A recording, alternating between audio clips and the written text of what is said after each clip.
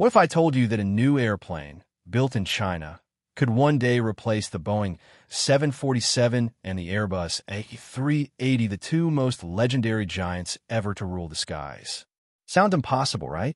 But this isn't a wild guess or a science fiction dream.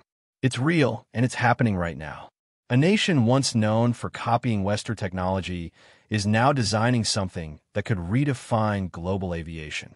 Stay with me until the end, because what you're about to hear might just rewrite the future of how the world flies. And it all begins with one name, the COMAC C939. Now, think about this.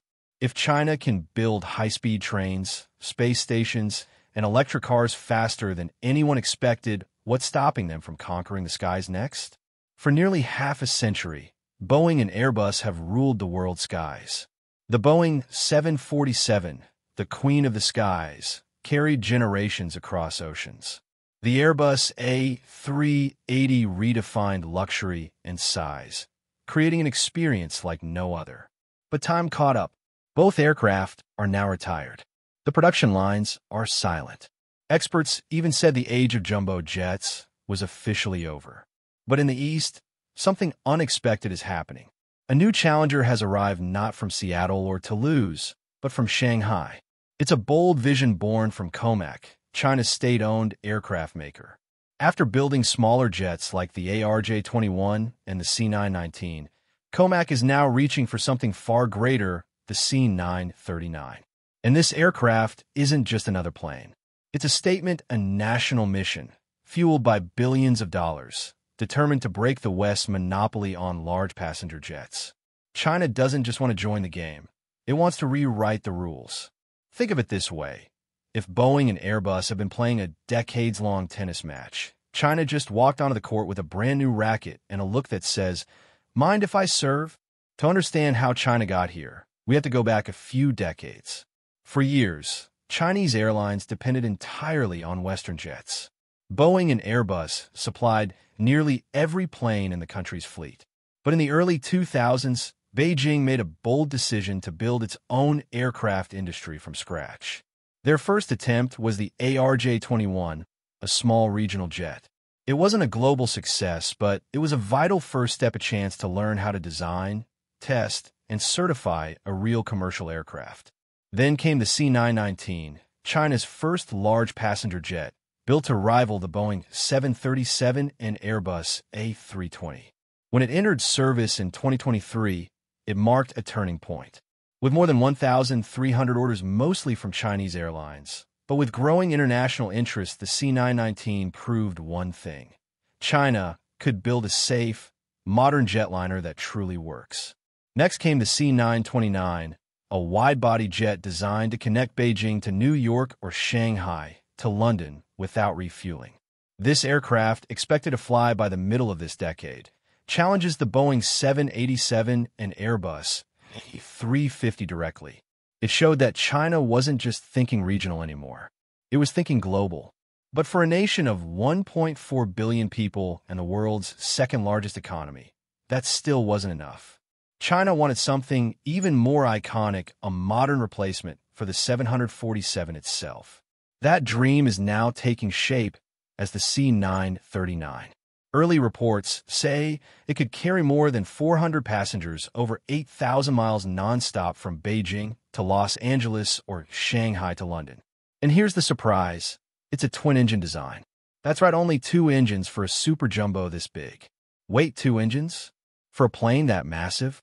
Yes and no. They didn't forget the other 2 in the factory.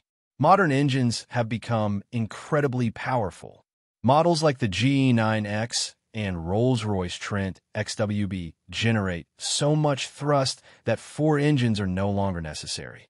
COMAC plans to develop its own powerhouse, the CJ3000, capable of producing up to 45 tons of thrust each. If China can make that work, it will join one of the most elite clubs in the world, the club that builds its own high-performance jet engines. So why go for 2 engines instead of 4? Efficiency. Twin-engine jets are lighter, cheaper to maintain, and burn far less fuel. Airlines love them because they cut operating costs by more than 20%. They're also cleaner and quieter, which makes regulators happy. And with modern reliability standards, even if one engine fails, the other can safely power the plane for hours. But of course, building a super jumbo like this isn't easy.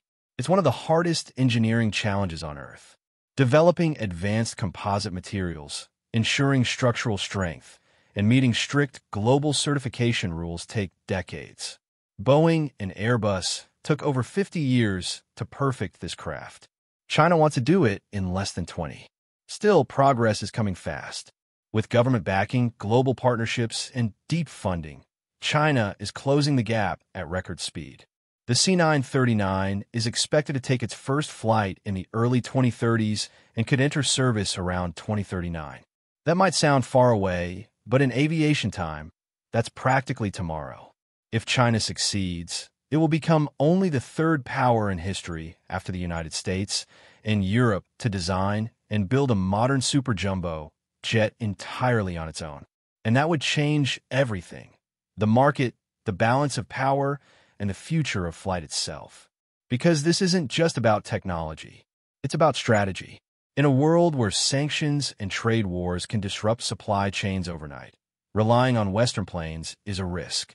China wants aviation independence, the ability to fly no matter what happens geopolitically. Of course, Boeing and Airbus aren't standing still.